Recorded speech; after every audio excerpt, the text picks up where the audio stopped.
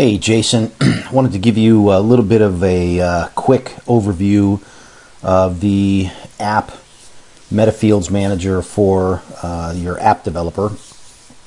And I think we talked mainly about the recipe situation the other day. So I want to just run you through how this whole thing is going to work.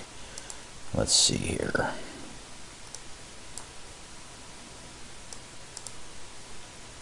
Alright, so let's take a look at the sample recipe, chicken fajita. This is in the recipes list of the blog post. You can see right now that serves, prep, and cook is empty. Also, you'll see that there's nothing over here. I'm going to show you how to tweak that real quick. So the first thing we want to do is go into recipes and find the chicken fajita. I'm just going to do this.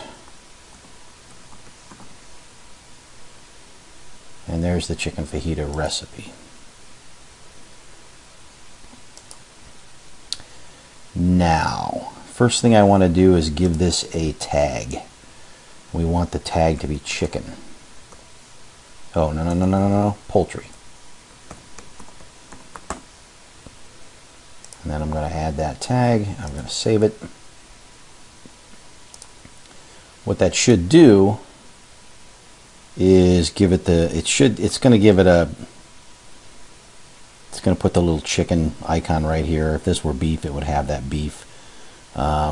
Puts the chicken category here, that sort of thing. So the tag in the recipe post will trigger the chicken icon or the beef or the pork or whatever, plus the category here.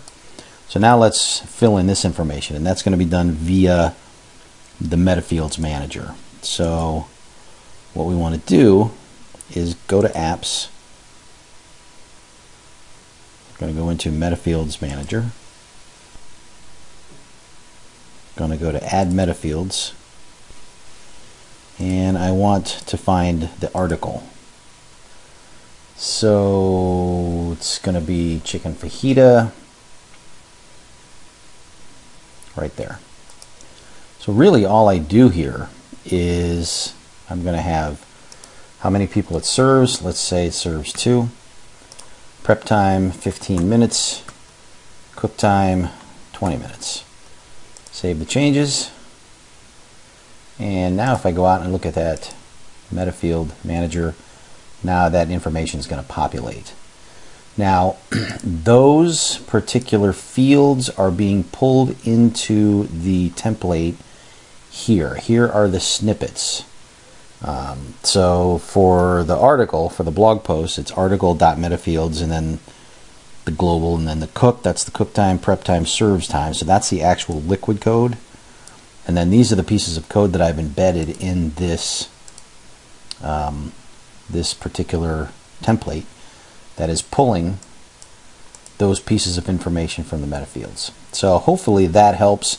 The same exact thing happens on products. If we go into beef and then into one of these, ignore the styling here, that's all sort of under, but we have MetaFields here, here, and here that are all going to dictate what information goes there. So that's how we're delivering information into the product templates. Let me know if you have any questions.